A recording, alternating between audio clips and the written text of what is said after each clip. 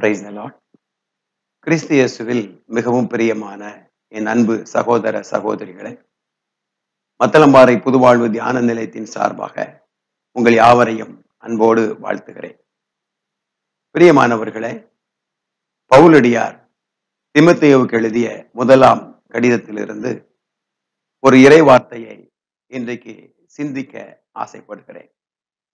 6ஆம் அதிகாரம் 10வது இறை வார்த்தையில் பவுலடியார் இப்படி எழுதுகிறார்: ஆசையே எல்லா தீமைகளுக்கும் ஆணிவேர் என்று அங்கே சொல்லுகிறார். பொருள் ஆசையே எல்லா தீமைகளுக்கும் ஆணிவேர் என்று சொல்லுகிறார். பொருள் ஆசை, ஆசைப்படுதல், ஆசைப்படுவது தவறு இல்லை.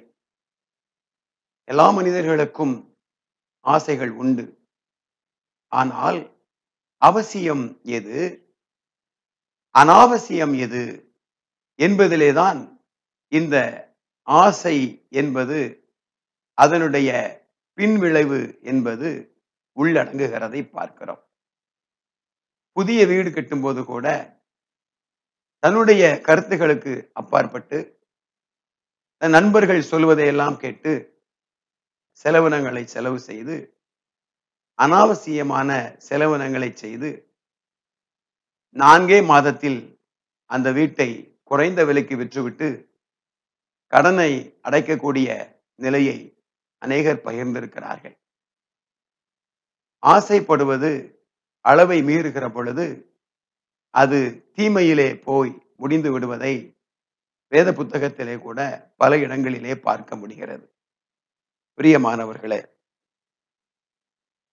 பொருள் ஆசை மாத்திரமல்ல, பதவி ஆசை அது மட்டுமல்ல, தான் முதலிடத்திலே இருக்க வேண்டும் என்ற பெயரை பெறுவதற்கு ஒரு ஆசை, இன்னும் கூட தான் எங்கு சென்றாலும் அதிலே சிறப்பிடம் பெற வேண்டும் என்ற ஒரு ஆசை. இப்படி பல ஆசைகள் உண்டு. பெரிய வீடுகளை கட்ட வேண்டும், ஏராளமான இடங்களை வாங்க வேண்டும், அநேக நகைகளை வாங்க வேண்டும் என்றெல்லாம் சொல்லி ஆசைப்படுகிற அநேக மக்களை பார்க்கிறோம். தன்னுடைய நிலைக்கு ஏற்ப, தன்னுடைய சூழ்நிலைக்கு ஏற்ப என்னால் எதை செய்ய முடியும், எதை செய்ய முடியாது, எதை செய்ய வேண்டும், எதை வாங்க வேண்டும் என்கிற திட்டம் இல்லாமல் இன்றைக்கு அநேக மக்கள் திட்டமிடாத வாழ்விலே சிக்கலிலே மாட்டிக்கொள்வதை கூட பார்க்கிறோம். ஒரு முறை ஒரு கிராமத்திலே நற்செய்தி கூட்டத்துக்காக சென்றுவிட்டு வீடு சந்திப்பதற்காக சென்றிருந்தேன். ஒரு குடும்பத்திலே ஒரு சகோதரி கண்ணீரோடு அழுது ஜெபிக்க கடந்து வந்தார். என்ன ஜெப விண்ணப்பம் என்று கேட்ட பொழுது அந்த சகோதரி சொன்னார், குடும்பத்தில் பயங்கரமான கடன் பாரம். ஏன் ஏற்பட்டது? தன்னுடைய நிலையை தாண்டி அந்த வீட்டிற்கு ஏராளமான பொருள்களை வாங்கி இருக்கிறார். வட்டிக்கு பணம் வாங்கி புதிய புதிய பொருள்களை வாங்கி இருக்கிறார். ஒரு கட்டத்திலே அந்த பொருள்களுக்கான பணத்தை அந்த வட்டிக்காரனிடத்திலே திரும்ப செலுத்த முடியாமல் மேலும் மேலும் மேலும் பணத்தை வாங்கி அந்த கடன் பாரத்தினாலே பயங்கரமான சிக்கலிலே மாட்டிக்கொள்கிறார். பிரியமானவர்களே, ஆசைப்பட்டு பொருள்களை வாங்கி சிக்கலிலே மாட்டிக்கொள்ளுகிற அந்த நிலையை நாம் ஏன் உருவாக்க வேண்டும்? ஆண்டவருடைய வார்த்தைகளை நாம் பார்க்கிற போது ஆண்டவருடைய வார்த்தை சொல்லுகிறது, பொருள் ஆசை எல்லா தீமைகளுக்கும் ஆணிவேர். ஆசைப்படுகிற பொழுது அதை எப்படியாவது அடைந்துவிட மனம் துடிக்கிறது. அந்த ஆசையினாலே அதை அடைந்துவிட மனம் துடிக்கிற பொழுது பிரச்சனையிலே ஒரு மனிதன் மாட்டிக்கொள்வதை பார்க்கிறோம். பழைய ஏற்பாட்டு புத்தகத்திலே பார்க்கிற போது ஒரு சம்பவம் அங்கே காண கிடக்கிறது. யோசுவாவின் புத்தகம் 7ஆம் அதிகாரத்திலே இந்த சம்பவம் காண கிடக்கிறது. பிரியமானவர்களே, எரிகோ பட்டணத்தை இஸ்ரேலர்கள் எளிதாக ஆண்டவருடைய வல்லமையோடு துதி ஜெபத்தோடு துதி முழக்கங்களோடு அந்த எரிக்கோ கோட்டையை தகர்த்தெறிந்து உள்ளே நுழைகிறார்கள், ஜெயிக்கிறார்கள்.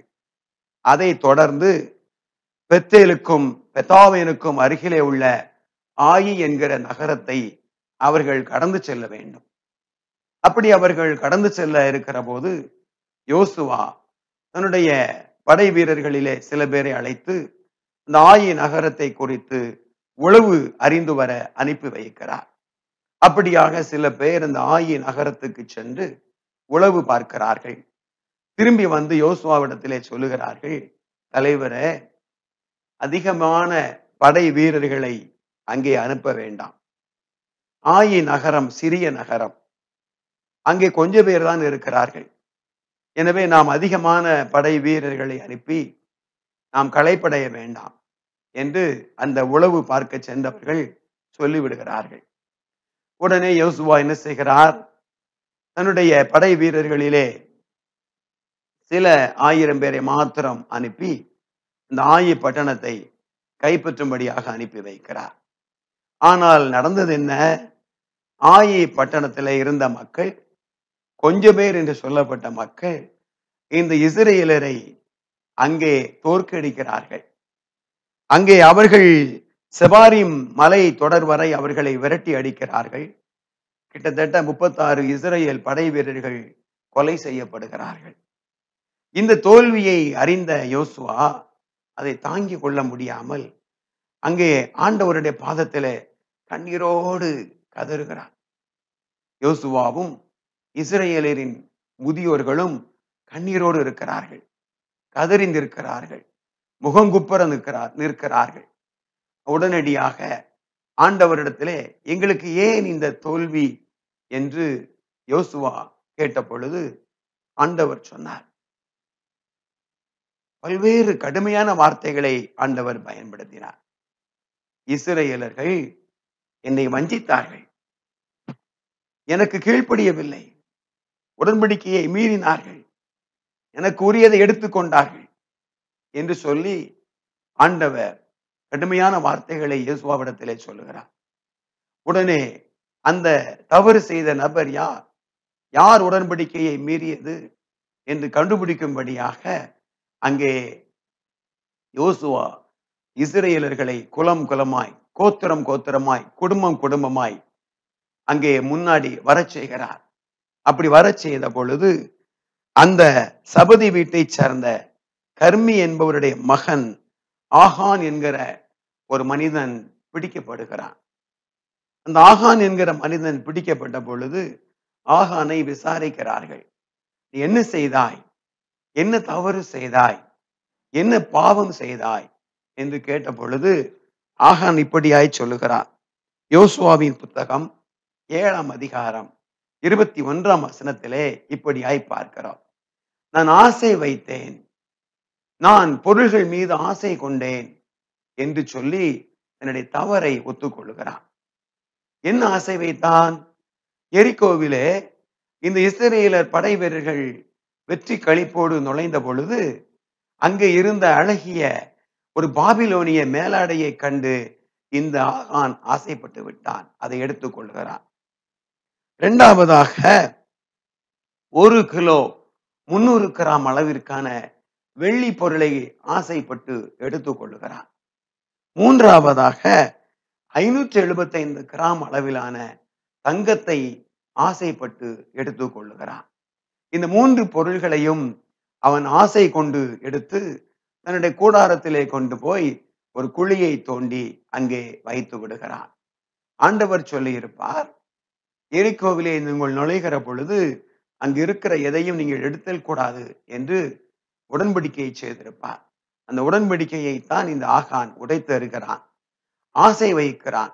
வெள்ளியின் மீது ஆசை, தங்கத்தின் மீது ஆசை, ஒரு பாபிலோனிய மேலாடையின் மீது ஆசை. இன்றைக்கு இவைகளெல்லாம் ஆசைப்படாதவர் யாருண்டு? ஆடைகளை கண்டு ஆசைப்படாதவர் உண்டா?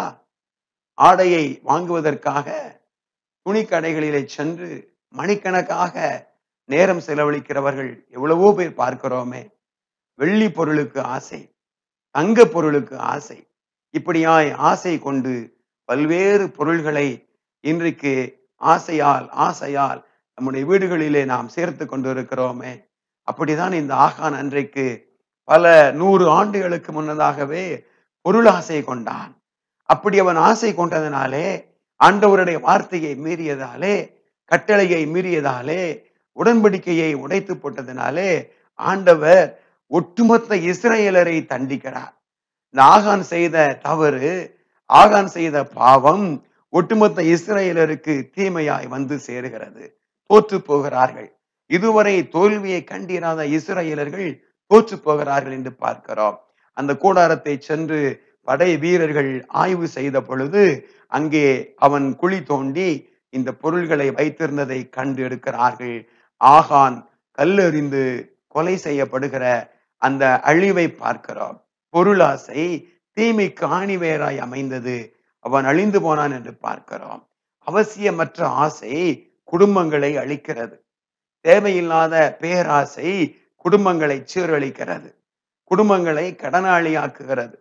இன்னும் அளவிட முடியாத பதவி ஆசை, அளவிட முடியாத பெருமை ஆசை, இவைகள் எல்லாம் வருகிற பொழுது ஒரு மனிதனை கொலை செய்யும் அளவுக்கு தூண்டி விடுகிறதை பார்க்கிறோம். எனக்கு மிகவும் பிரியமானவர்களே, அவசியம் எது, அனாவசியம் எது என்பதை இன்றைக்கு தெளிவாக, திட்டமாக நாம் தெளிந்து கொள்ள வேண்டும். ஆண்டவருடைய வார்த்தையின்படியாக எனக்கு இருப்பதே போதும் என்ற எண்ணத்தோடு நாம் வாழுகிற பொழுது ஆண்டவருடைய அன்பிலும் ஆண்டவருடைய நிறைவிலும் நாம் வாழ முடியும். உங்கள் விண்ணக தந்தை நிறைவுள்ளவராய் இருப்பது போல நீங்களும் நிறைவுள்ளவராய் இருங்கள் என்று ஆண்டவர் இயேசு சொல்லி இருக்கிறார். நிறைவுள்ளவர்களாய் இருப்போம். ஆண்டவருக்குள் வாழ்வோம். தேவையற்ற ஆசைகளை தவிர்ப்போம்.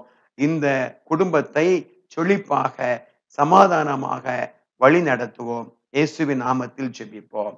அன்பின் ஆண்டவரே, உமக்கு நாங்கள் நன்றி செலுத்துகிறோம் தகப்பனே. ஆண்டவரே, தேவையில்லாத உலக ஆசையினால் எங்கள் குடும்பங்களை நாங்கள் வீணடித்து விடாமல், ஆண்டவரே, உம்முடைய அன்பிலும் இரக்கத்திலும் கிருபையிலும் ஆண்டவரே நாங்கள் வழிகாட்டிட எங்களை ஆசீர்வதிப்பீராக. நீர் எங்களோடு இருப்பது எங்களுக்கு போதுமானது. உம்முடைய கிருபை எங்களுக்கு போதுமானது. உம்முடைய அன்பு எங்களுக்கு போதுமானது. உம்முடைய இரக்கம் எங்களுக்கு போதுமானது. எங்களை தொடர்ந்து ஆசீர்வதியும். இயேசுவின் நாமத்தில் ஜெபிக்கிறேன் நல்ல பிதாவே. ஆமென்.